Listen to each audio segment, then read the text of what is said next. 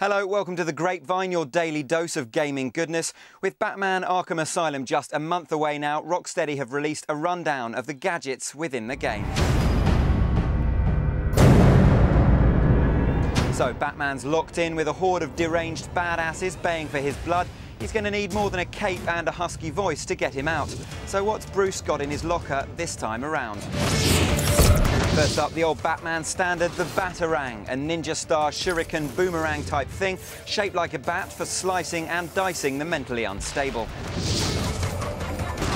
Next up, the grapnel gun, a rope shooting firearm, perfect when you can't be asked to use the stairs.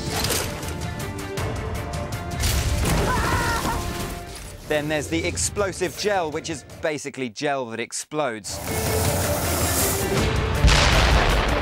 And finally, the line launcher for easy escapes and clotheslining criminals.